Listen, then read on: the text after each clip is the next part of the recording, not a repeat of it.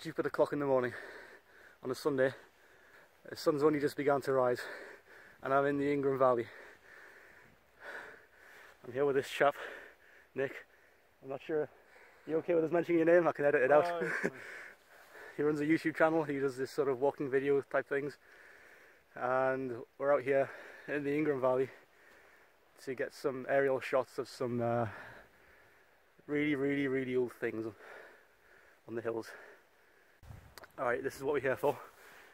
Let's spin round. We're looking for hills like that one there.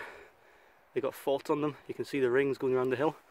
Hill forts like these are thousands of years old, so you want some decent aerial shots of them.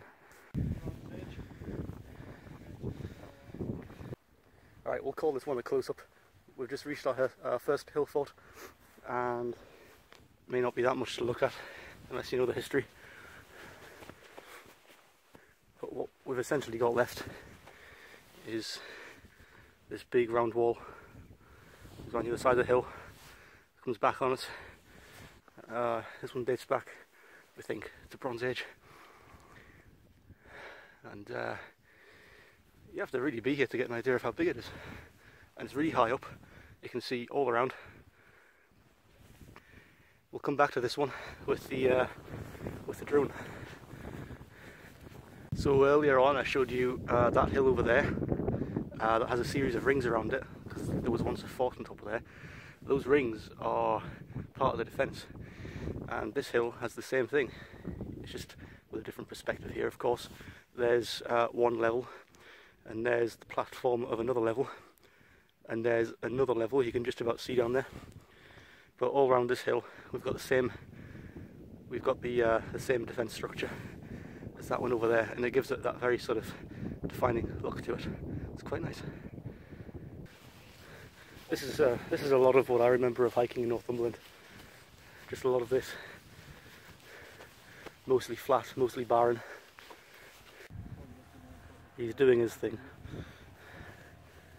We're taking a small detour to some remains of it's not a fort this time, it's a settlement. There's not much to look at on the ground. We'll get some drone footage later on. The next hill fort we're going to hit is around the back of that hill.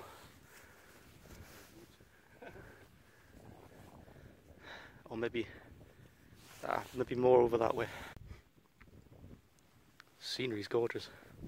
So I haven't quite done any drone footage yet, just only because there's plenty more opportunities and there is only a limited amount of battery in the drone.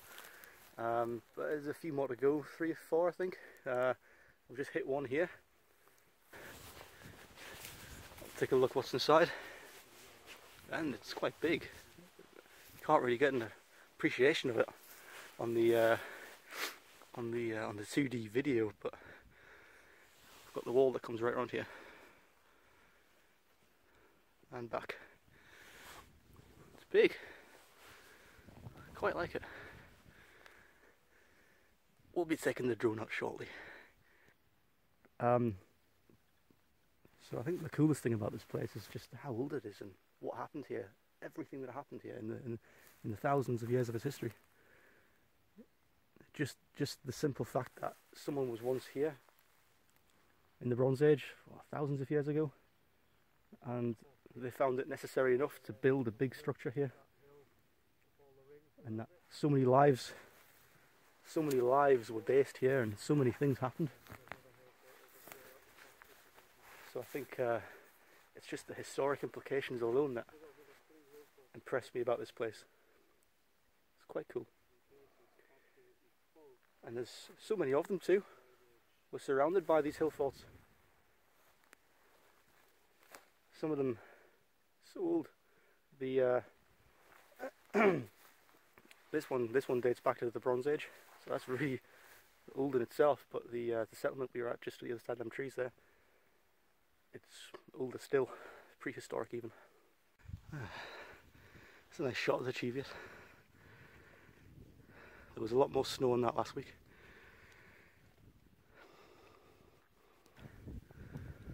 It's a brilliant view of the hills. Right, we figured that this is the best place to take off because we're on a really high hill and if we leave it until later we're going to be down in the valley, so it's not going to be the best place to fly from.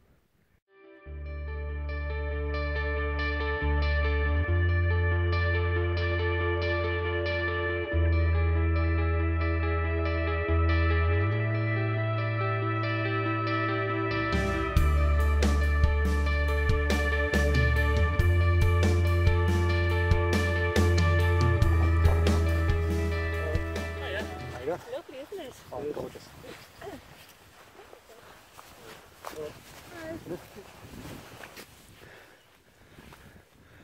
I've never seen so many hikers in Northumberland.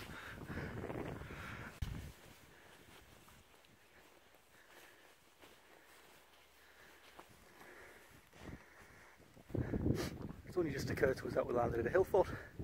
We are on top of a hill, but not the most impressive one so far. But there's some stunning views, absolutely stunning. I may have not had an easy time living up here, out in the exposed areas of Northumberland, but God, they had some nice views. I'm jealous. Quite a hill 40 fort. Just not much remains to look at, that's all. Just the earthworks.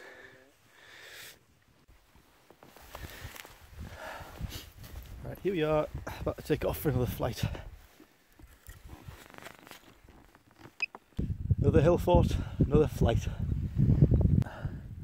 Just waiting for the aircraft. Not sure why. Nick's over there doing his thing. 47% battery left, so we've got to make this quick little flight, and then it's only maybe 5 minutes back to the car.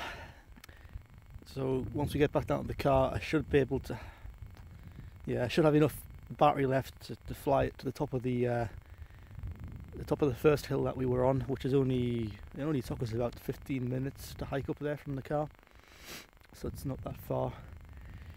Right, we're good to go, so we'll quickly fly out. It's finding a flat bit of ground to launch from.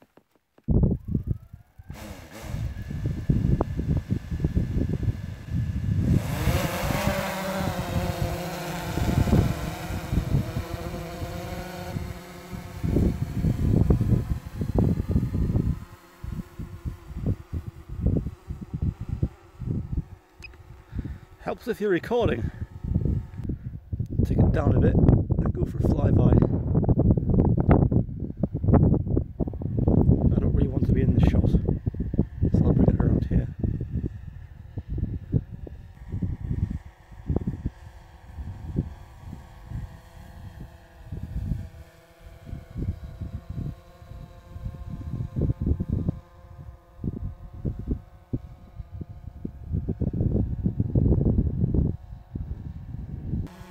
Quick pan around.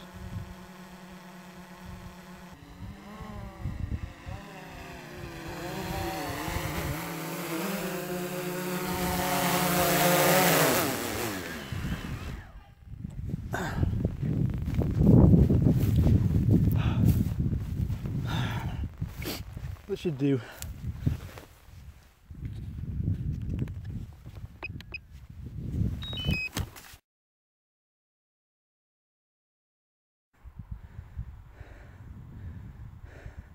Right, I've left Nick down there somewhere, just so that I can quickly hike up here and get closer to our first fort.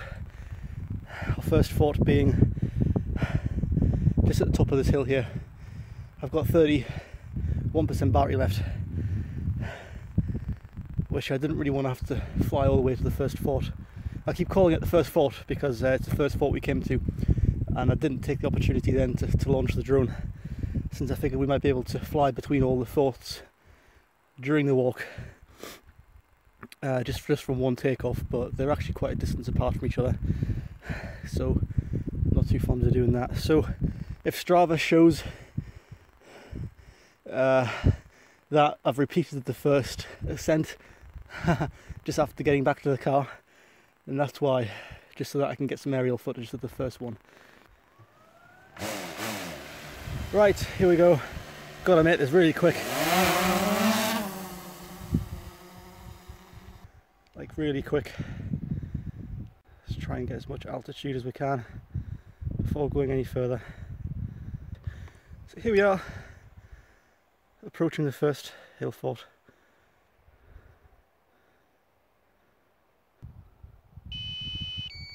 Right, that means it's time to head home.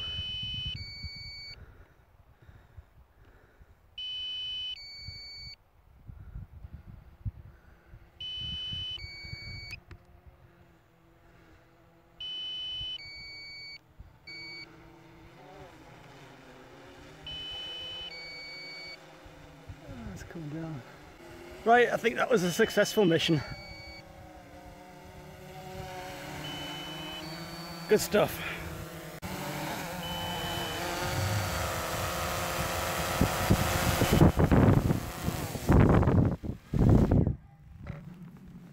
Job done.